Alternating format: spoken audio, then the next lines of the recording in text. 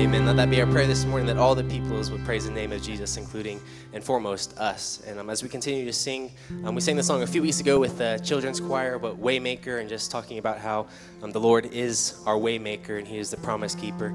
And so let's continue to worship His name.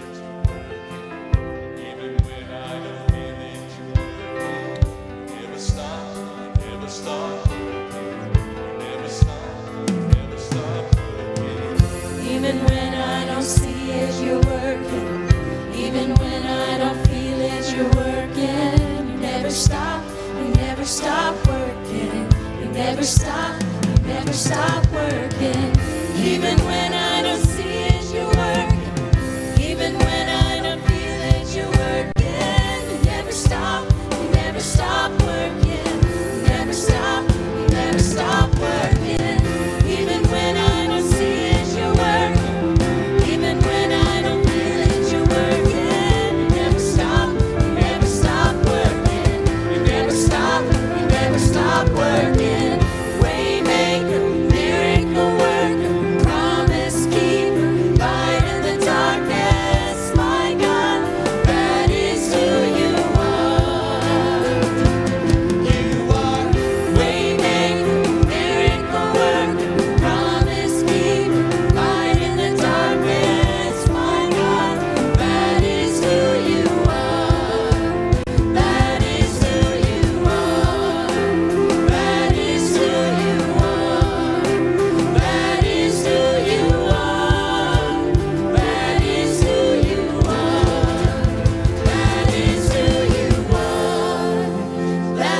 is who you are.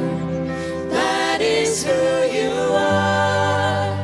That is who you are.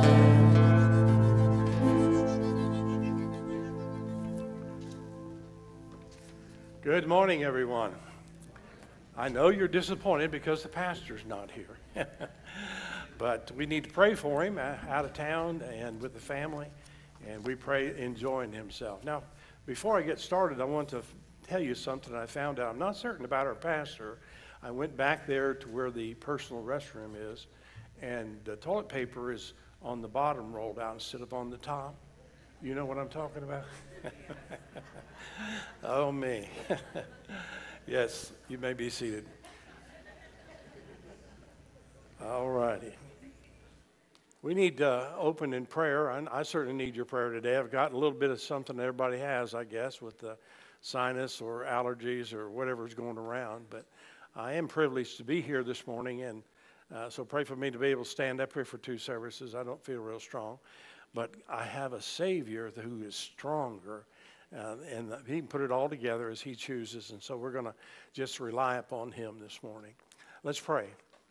Father, thank you for the joy we have to come, Lord, here before the church family and to proclaim the Word of God, Lord. And the teaching, I believe, Lord, certainly true in the last days. In the last days. We may be there, Lord, right now, and we're not date setters or any of those kind of things, but we trust completely, again, Lord, that the hour and the day that you've decided on. No man shall know the hour of the day, the Bible teaches. Even Jesus said that, but he gave us some signs of it. So help us, Lord, this day. Bless, meet every need now, and meet with us as only you can. We pray in Jesus' name. Amen. You may be seated. Oh, you already did that. But no, I know in our class this morning, Brother Charles Darcy took charge of it. I was there for most of it, but he started talking about today, June the 6th, and he talks about 77 years ago in 1944, D-Day. They had a D-Day and an H hour. Does anybody know what D stands for on D-Day? Stands for day. You know what H stands for? Stands for hour. I thought there was more behind it than all that, but anyway, that was a day, and all the invasion and everything that took place, and thousands young men and women, for that matter, went out into eternity. But again, we have freedom and liberty in our country today based on events like that. And I believe there's going to be another day real soon when the Lord's coming for us. In the last days. I say this often. Many of you maybe have heard me say this before, but my wife is not here. She'll be in the next service with 4 of our great-grandchildren living with us, and their mother is with us today too, Miss Tricia. So we'll be praying for them in the second hour. But my wife and I, we are in the last days, one way or the other. I'm 77, she's 75. We're in the last days, and the argument in our family is who's going first. She said, "You can't leave me," and I said, "You can't." We wrestle with that back and forth, and maybe the Lord, I would love to be in the generation of the rapture of the church. Y'all know what I'm talking about? The catching away. I've been caught up in the air to meet the Lord in the clouds, and so shall we ever be with the Lord. That time what we call the rapture of the church. And you and I, as part of the church, if you're here this morning and you're a child of God, you're a Christian, then you are part of the bride of Christ. And one moment it's going to happen that God the Father in heaven is going to say to his son Jesus, "Go get your bride." And it's going to happen just like that. In a moment, in a twinkling of an eye, at the last trumpet shall sound. And that's what takes place. I'm looking forward to that myself. And kind of along with this thing where I mentioned about one way or the other about the comings and goings. Well, my wife's last name, maiden name, is Cummins. And they lived in the same neighborhood with some people by the name of, or spelled Goins. So they all sort of looked like, and they would be asking, "Are you a Cummins or a Goin?" Cummins or Goin? I don't know. Silly stuff. But anyway, we've got some precious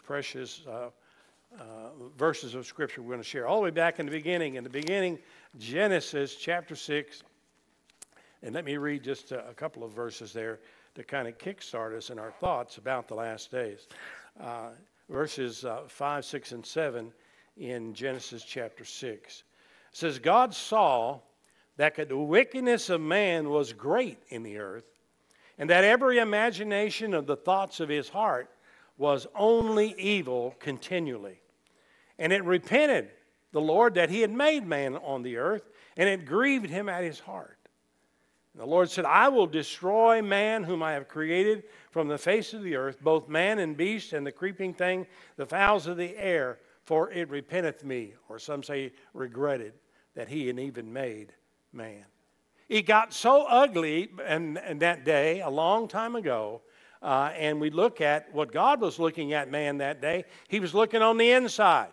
You know, God still looks on the inside. The heart of man, it's not the exterior, whether we are, you know, beauty is vain, the Bible says. Girls, you don't like to hear that, but that's what the Bible teaches. But God is looking at the heart. And he was looking at the heart right before the flood. And I just read a few verses there. We'll look at some more of them about what it was like in those last days, those first of the last days that we'll call it. But other verses it talks about the heart. You know the one in Jeremiah. The heart is deceitful above all things and desperately wicked. Who can know it? But the next verse starts out this way. I, the Lord, search the heart. And then, of course, when Samuel, in the time of Samuel, and he was God's man, and he was to go to Jesse's home, who had 7 or 8 children, and he was going to pick a new king. Saul was taken, the power of being king was taken away, and so Samuel went there, and he looked for the oldest, the tallest, the good-looking, broad-shouldered guys were coming in, some of the older brothers, and God said to Samuel that day, look not on his countenance or on the height of his stature, because I have refused him, saith the Lord. For the Lord seeth not as man, but man looketh on the outward appearance, but the Lord looketh on the heart. You know, I mentioned it already about the flood, and I counted this one time for myself. I went back to the book of Genesis when God created Adam and as it marched all the way down to Noah, to the time of Noah and the flood. Maybe you've seen this before, maybe you haven't, but I counted it up, and there's 1,656 years. 1,656 years approximately from the time that Adam was created until the flood came, and I read you already what the earth looked like. We're going to be looking at that in just a moment.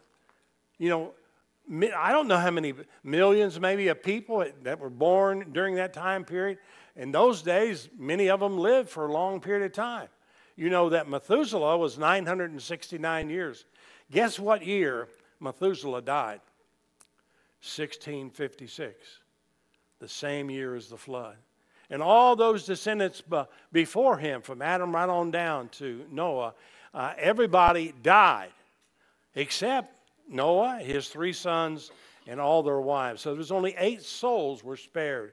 And I tell you, the part of the passage in the account of the flood that I fell in love with a long time ago, when you look at how awful things were, but I love verse 8 in Genesis where it says, but Noah found grace in the eyes of the Lord.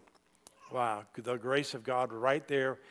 Although God was looking at the heart of man, and what did he see? Only evil continually. What does the heart of man look like today? Again, rehearsing about that first of the last days was before the flood came. And we already talked about what it looked like. But there was some events in the earlier part of that chapter that talk about that, and he uses these phrases. The sons of God saw the daughters of men. And everybody's tried to interpret who are the sons of God and who are the daughters of men. And there's 2 or 3 that I've come across. The sons of God, some say, were fallen angels. The old devil had took a third, remember, out of heaven. And that maybe those fallen angels wanted to intermingle with the women. And there were giants that came out of all that. I mean, it was ugly when you see the scene that God seen as he looked at the heart of man. Some say that the daughters of men were Canaanites.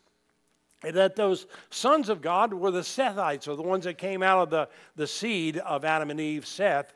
And then, of course, Cain and the ones that came up in his, and they intermarried. So it's an ugly picture that God is painting for us when we look at the first of the last days. Now, one thing that, if you got your Bibles, you'd care to turn to Luke chapter 17. There's some verses there, and it'll be the last days according to Jesus. In Luke 17, verse 26 and following, it says, "And as it was in the days of Noah, so shall it also be in the days of the Son of Man. They did eat, they drank, they married wives, they were given in marriage until the day that Noah entered into the ark, and the flood came and destroyed them all." That was Jesus teaching that generation in the New Testament age about what it was going to look like when he returned. And he was looking at, he said, now what you need to do is go back and look what it was like in the days of Noah.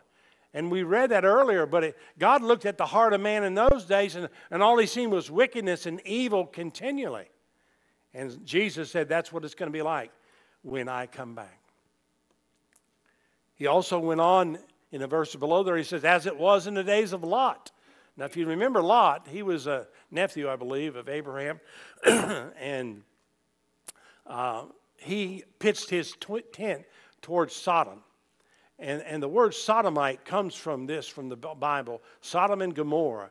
Homosexuality and running rampant, and the ugliness and vulgarness of it all that God says. And that city, it says, Jesus said it, likewise as it is in the days of Lot. What they ate, they drank, they bought, they sold, they planted, and they builded. But the same day that Lot was taken out by the angels, it rained fire and brimstone from heaven and destroyed them all. And he ends his thought there in verse 30 saying, even thus shall it be in the day when the Son of Man is revealed. So even Jesus, when he described the last days, he made reference back to the Old Testament about the days before the flood as he looked at the heart of man. And then when Sodom and Gomorrah in chapters, well, it was mentioned in 13, 18, and 19, I believe, of the book of Genesis, you'll see all of that. And it grieved God just to see the heart of man. So in the last days, when the Apostle Paul comes on the scene, now this may be a little bit more familiar with some of us. We think about the last days. I quote that verse often in 2 Timothy chapter 3, the first 5 verses. And it begins this way. Paul said, this know also, that in the last days perilous times will come. And that word perilous means difficult, dangerous, or furious times. Now you can describe it, and Paul does. We'll give you the words that he uses. But we're looking, are we in that day? That's what I'm driving at. Because when he said that, he said, for men shall be lovers of their own selves. They'll be covetous, boasters, proud, blasphemers, disobedient to parents, unthankful, unholy, without natural affection, truce breakers, false accusers, incontinent, fierce, despisers of those that are good, traitors, heady, high-minded, lovers of pleasures more than lovers of God, having a form of godliness, but denying the power thereof. And then he added this, from such turn away. That was the Apostle Paul in his early, in the New Testament, teaching about what it was going to be like in the last days. This was the ugliness. As we look at our day then, what will we see? Excuse me. What does God see when he looks at the heart of man today? When I thought I was going to make a longer list, but I thought, no, that would go on for a long, long time. But the first thing that came to my mind was abortion. When God is looking at our world today, and I know, you know, the Roe versus Wade in 1973. And someone kept count, I guess. And anyway, according to the statistics I was reading, there was at least 63 million babies who've been killed, murdered by abortion since that date unfolded. And I know it's one of those subjects, and you know, you got euphemisms where they want something to sound good instead of saying, I am for abortion, they say pro-choice. That sounds better. Some people don't know. And then we, as God's children, say pro-life. We believe that life begins at conception. And I know that there's controversies and there'll be arguments about all these things. But when I see God looking at our world today, I see that as one of the main topics that would sadden him as he sees how wicked and evil this world is. Proverbs chapter 6, some of you know that there's a passage or two there, or a few verses, that talks about 6 things that God hates. And here's the first 3. A proud look, a lying tongue, and hands that shed innocent blood. I don't know all about that subject, but I seen a film years ago called The Silent Scream. And it depicted abortion and depicted a baby with a sonogram image or whatever of being literally salted and then sucked out of the mother, and on the face of the baby was a scream, the silent scream. Couldn't be heard in our world, but that just stuck in my heart when I looked at how terrible and agony and punishment that the child got, murdered by its own mama, really. The second thing, I kind of put 2 things together. Drugs and alcohol. I know alcohol has been legal for adults, we'll say, for a long time now, and they had fights about that years ago. But I read this statistic, and I almost questioned it. It said that 87%, now this is alcohol, first of all, 87% of young people, will say over 18 and over, 87% said that they had used alcohol in their life. So that's pretty close to 100, isn't it? Oh, that's just alcohol. And then when you get into the drug part, I only get a few little things, but heroin said there was 800,000 users of heroin in America. And the number has tripled in the last 11 years. Fentanyl, 70,000 deaths per year. And truly, our family has example. It destroys families. Some say, well, marijuana's not too bad. Or, a drink every once in a while is not too bad. Well, those are usually the start of something worse. You just take a drink. My dad was an alcoholic, and I never forget what he said to me one time when he'd go off the wagon, on the wagon, back and forth. And he admitted to me, he said, son, I am one drink away from a drunk. Because he knew if he took one, he couldn't stop. And it was a disease and destroyed my father's life. He died at age 62, probably because of alcohol. Marijuana, I didn't see any of that when I was young at all. Never was exposed to that. But I know now, seeing evidence of even family members, how it destroys. And over a period of time, they say, well, it's not that big a deal. It's not that big a deal. But that's where the drug addicts starts from, is starting to use marijuana. And then they got to have something stronger and something stronger and something stronger. In the Bible, it tells, in Mark chapter 5, it talks about a man, we call him the maniac of Gadara. And it reminds me of what we're talking about here, because they went to a place in the Gadarenes, and Jesus did, and when he came out of the ship, immediately they met him out of the tombs, out of the graveyard, a man with an unclean spirit, who was dwelling among. He lived in the graveyard, basically. And they said he was untamed in a sense. He was wild. Nobody could tame him. And he said he spent night and day in the tombs crying and cutting himself with stones. But Jesus said to the demon in him, come out of this man, thou unclean spirit. And if you look at that and the change, well, that's what I'm getting to, is even though he would have been totally consumed with his behavior and even self-destruct, trying to cut himself and all that went through. And I love the picture at the end of it all when the change, Jesus came into his heart and life, and the change. And here's what the verse 15 says. And they come to Jesus, and they see him, the one that was possessed with the devil and had the legion, 2,000 maybe, legion of demons in him. And here's the words they use. They seen him. He was seated, he was clothed, and he was in his right mind. And that was a picture that I'm getting of someone that came out of that ugly world and of all the vulgar nastiness and everything involved with drugs and misuse of all those things. And then the change that God can make in a person's life. That you can be, instead of being living in the graveyard and running around naked and cutting yourself and all that was going on, he was seated, had his clothes on, and he was in his right mind. God can do that, and he can do it today. It could happen to you today. Could happen to you today.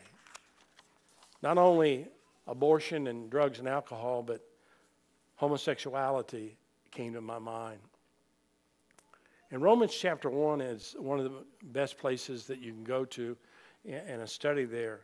In Romans chapter 1, verses 24 to 32, said, wherefore God also gave them up to uncleanness through the lust of their own hearts, to dishonor their own bodies between themselves, who changed the truth of God into a lie, and worship and serve the creature more than the Creator, who is blessed forever. For this cause God gave them up unto vile affection, for even their women did change the natural use into that which is against nature, and likewise also the men, leaving the natural use of the woman, burned in their lust one toward another, men with men, working that which is unseemly, and receiving in themselves that recompense of their error which was meet. And even as they did not like to retain God in their knowledge, God gave them over to a reprobate mind to do those things which are not convenient. Being filled with all unrighteousness, fornication, wickedness, covetousness, maliciousness, full of envy, murder, debate, without natural affection, deceit, malignity, and whispers, backbiters, haters of God, despiteful, proud boasters, inventors of evil things, disobedient to parents, without understanding, covenant breakers, implacable, unmerciful. And then verse 32 ends this way. Who knowing the judgment of God, they which commit such things are worthy of death, not only do the same, but have pleasure in them that do them. And I went back, which I mentioned before, about Sodom and Gomorrah and the destruction that came. Just a verse or two in each of those areas where they were mentioned in Genesis. Genesis 13:13 says, but the men of Sodom were wicked and sinners before the Lord exceedingly. Chapter 18, verse 20 in Genesis. And the Lord said, because the cry of Sodom and Gomorrah is great, and because their sin is very grievous. And then chapter 19, verse 24. Then the Lord rained upon Sodom and Gomorrah brimstone and fire from the Lord out of heaven. What does God see when he looks at the heart of man today? There's a couple of other things that came to my heart when I was thinking about this. The next one was, there's no truth.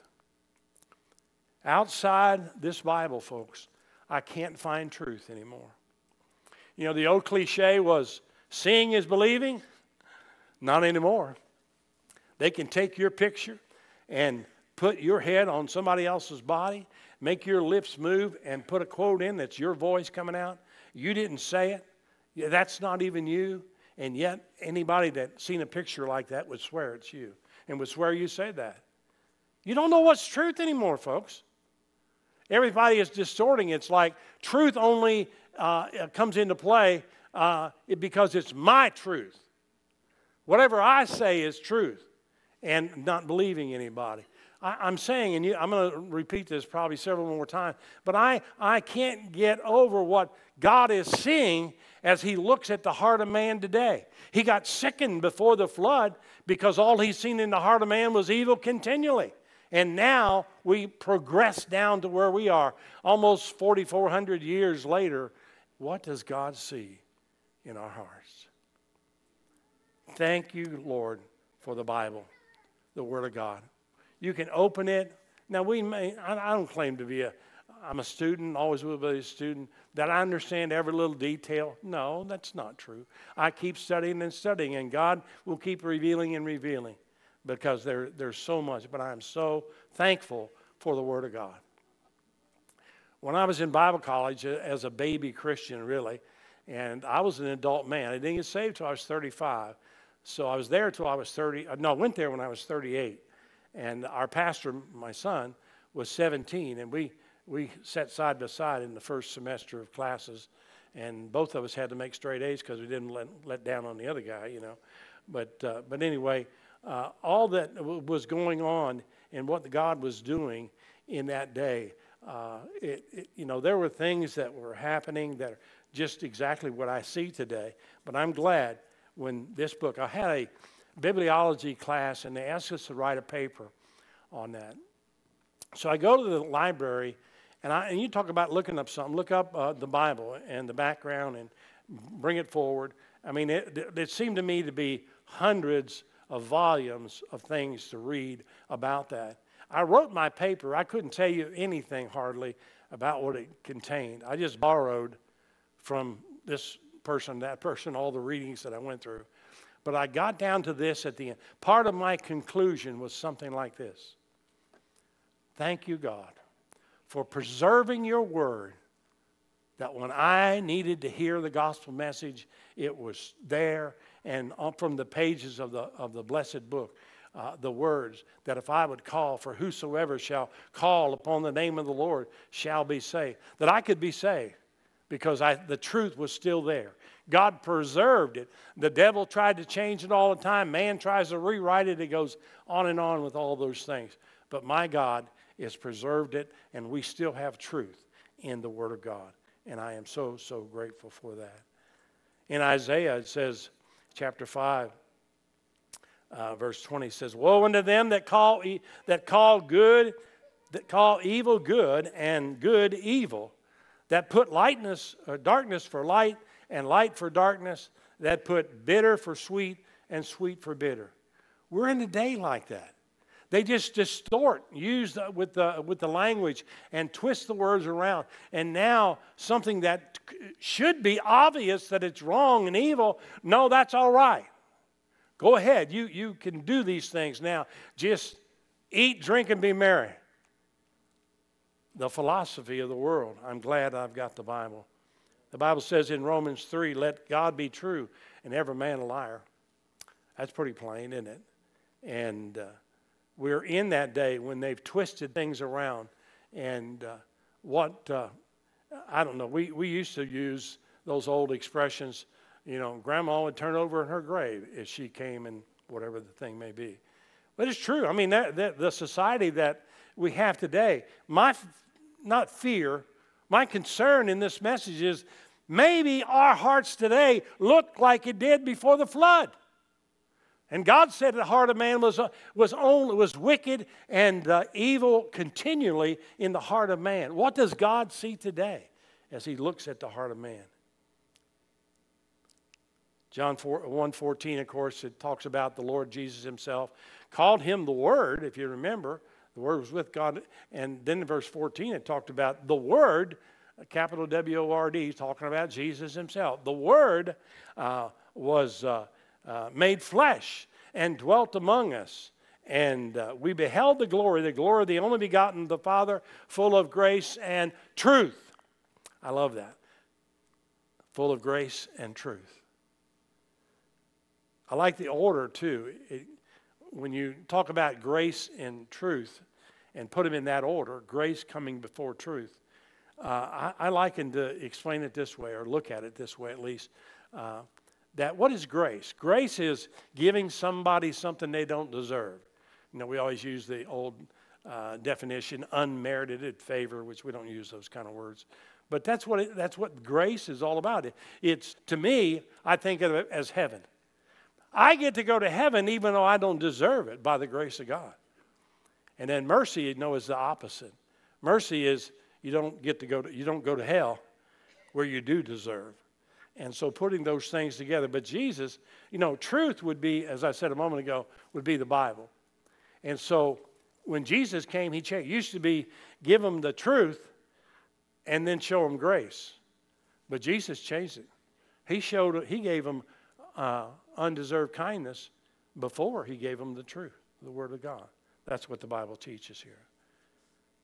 And of course, remember John 14:6, we say it often here at the church, where Jesus explained to those men that day and said this, I am the way, the truth, and the life, eternal life. No man cometh unto the Father but by me. All about the truth. The psalmist said in Psalm 119, thy word is true. We've got something here. Hard to find truth outside. Hard to find truth out there. And whether you can come back and swear to something you've seen, I'm telling you, you be careful with that. Anybody ever been tripped up on the online stuff when somebody says something and you acknowledge it or whatever?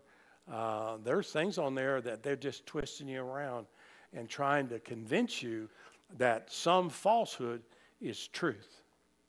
And it's working, apparently. So no truth outside the Word of God. And in my list, the last one I put down was no real. You know what agape means? God love, agape love. No real love. Some of the verses I read, I'm not going to repeat them for you, but one of the strong ones in Timothy's writings, lovers of selves. Lovers of selves. It's all about me. Narcissism. The whole world travels around me. It's what I want, what I desire. There are many, many people, that's their whole mentality, that if we're not careful, they're lovers of something, but they're lovers of themselves. That's not God's type of love that he demonstrates in his scripture. Lovers of money. Greed. I'm going to get some more. The people in the Bible, we know the passage that Paul taught to Timothy. The love of money is the root of all evil. It's not money. It's the love of money is the root of all evil. And some people love money, and that is their basis for everything they do or don't do based on that. And the third one was lovers of pleasure. Pleasure. Satisfy this flesh. Eat, drink, and be merry. Whatever we want. But I think when you just look at the scripture, what it teaches. In fact, the first and great commandment in the Bible, according to Matthew Gospel, talks about, and you know the verse, thou shalt love the Lord thy God with all thy heart, with all thy soul, and with all thy mind.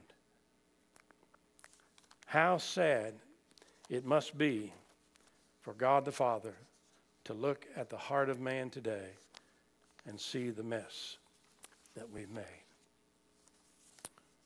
Praise team, if you would come, we'll prepare for the invitation.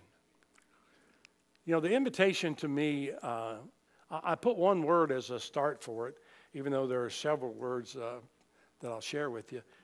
But the one word is that encompasses everybody is whosoever. I love when the Bible doesn't eliminate anybody. Some people say, well, he can't be saved because he did this, that, or there. Or she can't be saved. We're looking at the exterior. We're looking at what comes out of their mouths maybe. And I know by their fruit you shall know them. But at the same time, God's the one. Remember, he's looking at the heart. He knows who his children are.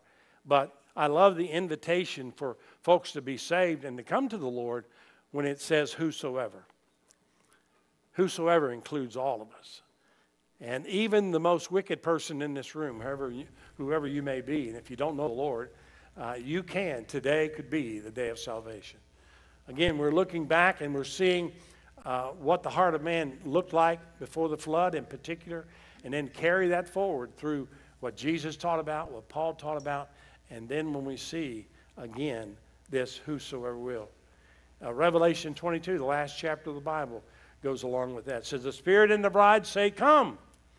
Let him that heareth say, come. And let him that is athirst come. And whosoever will, let him take the water of life freely. That's the invitation that God has. Ezekiel, I will give them one heart, and will put a new spirit within them, and take the stony heart out of their, and give them a heart of flesh. And then the Romans road, where I got saved, verse 9 and 10 of Romans chapter 10. Thou shalt confess with thy mouth the Lord Jesus, and believe in thine heart that God raised him from the dead, thou shalt be saved. For with the heart man believeth unto righteousness, and with the mouth confession is made unto salvation. And then the last word that we've already shared, but verse 13. I believe if there's a verse in the Scripture that has stuck in my mind and heart, I read it and reread it the day I got saved. I came forward in a church like this, and there was a man, Jerry Pelfrey. He went home to be with the Lord a short time ago. And he took the Bible, and he showed me that I was a sinner, and walked down in this verse 13 of Romans 10, where it says, whosoever. He said, Charlie, you can take that and put your name right there. And I did that. And then I repeated the verse. If Charlie would call upon the name of the Lord, I could be saved. Wow. Now, prayer wasn't much.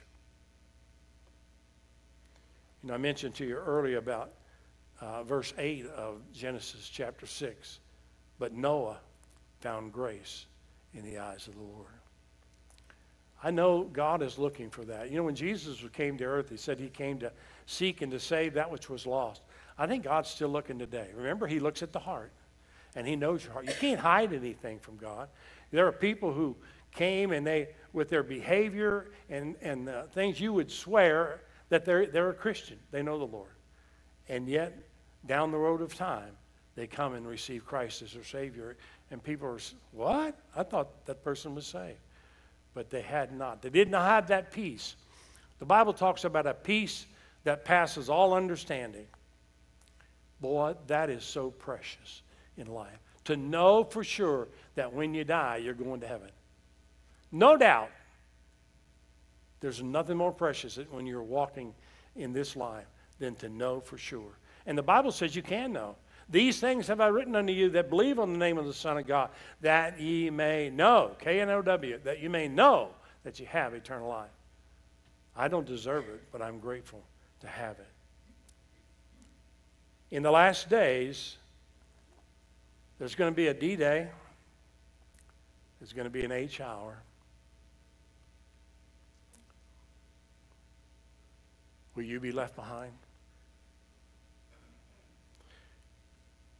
Let me tell you a little story, preparing for our invitation. But let me tell you a little story.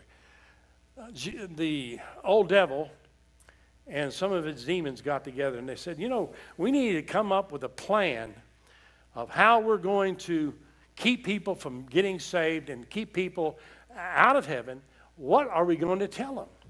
And the first demon raised his hand, and he says, let's tell them there is no God. The old devil thought about it and said, no. He said, they can tell by creation there's a God. Look at everything. Something else. Another one raised his hand. Let's tell them there's no heaven.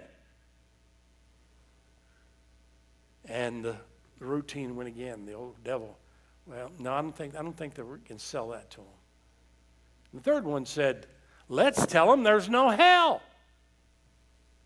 Everything will be fine.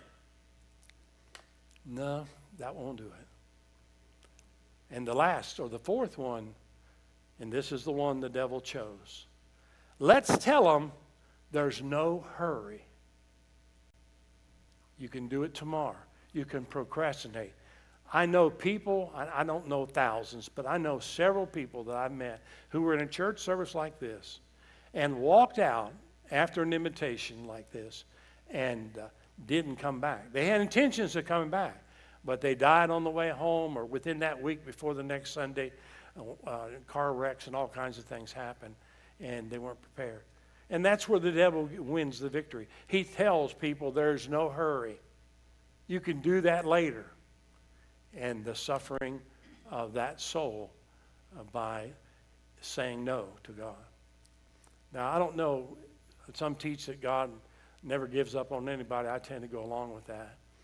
But some say, well, the Scripture says, which is in our text this morning, the Spirit of God shall not always deal with man, dwell with man. So the Spirit of God is working. That's the element of God that speaks to our heart on the inside and saying, you're still accountable for your sin. You need to repent of your sin. You need to trust Jesus as your Savior. And that's the invitation that God has today. Are you saved? Do you know for sure when you die that heaven will be your home? We are in the last days. Father, bless now as we extend the invitation, Lord, and we'll sing a verse or so of music, Lord, and give the people opportunity to do what you've told them to do, Lord. Maybe today. The Bible says today is the day of salvation. Now is the accepted time.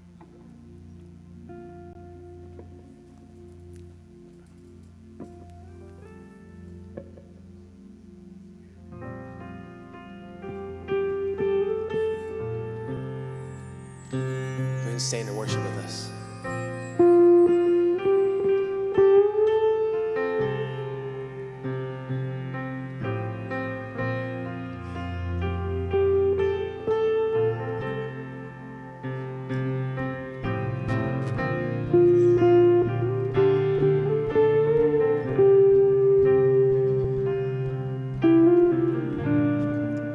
The cross is my beginning.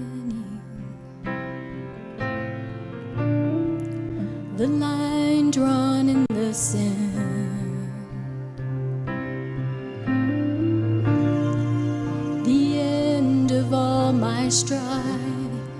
Now I am born again.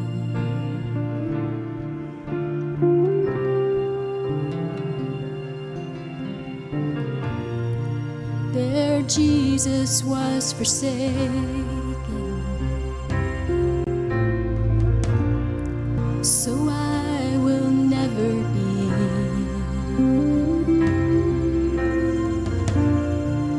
His grace is my salvation, the gift of God, the work of Calvary. It is done, it is finished. Christ has won.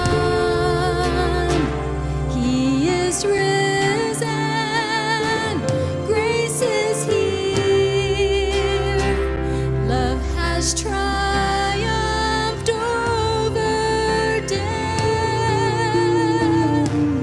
forever.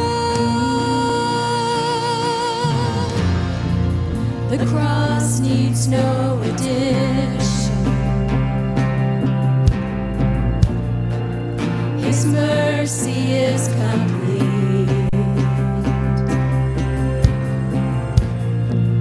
His love is not in question. The Son of God has spoken over me. It is done. It is finished. Christ has won.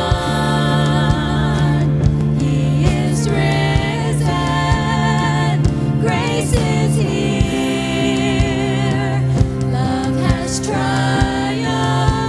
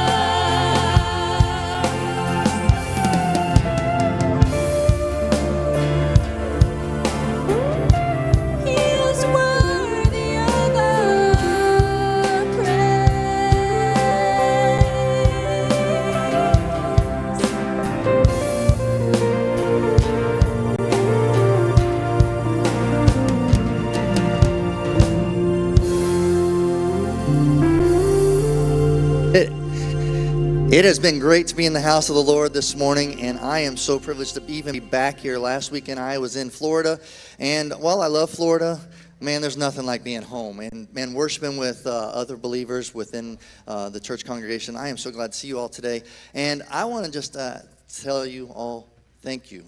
Thank you for signing up for VBS. If you haven't yet signed up to in VBS and you want to serve in VBS, there's a place down as you're leaving. You'll see a little sign-up place for you to sign up for meals if you've forgotten to do that, or if you need a T-shirt and you're a worker, because tomorrow morning the order is supposed to go in for our T-shirts. So if you're going to help with VBS, we need that information in by today, okay? So if you're not going to help with VBS, we'll get you involved somehow, some way. We want you to be involved because you know what? Ministering to the kids in this community is a huge deal, and we're so thankful for that. Brother Charlie, thank you for that message today. Guys, ladies and gentlemen, we need to check our heart every day, and this right here needs to be the standard with which we check it. So make sure today you check your heart.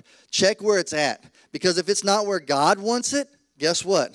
You need to get in this word and figure out what God has for you so that you might do some change there. There's some announcement I've been asked to share with you today, and so I'll do that, and then we'll dismiss you in prayer.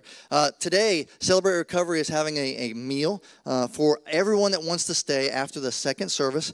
It's a donation-based, and it helps their ministry so that they can reach out to more people within this community. And if you'd like to stay and be a part of that meal, that's awesome. If you can't stay, but you want to be a blessing to Celebrate Recovery, just outside the doors there, they have a table set up, and you can leave a blessing there if you would like. It's totally up to you. Also, today is the last day, they say, to sign up for our summer camps.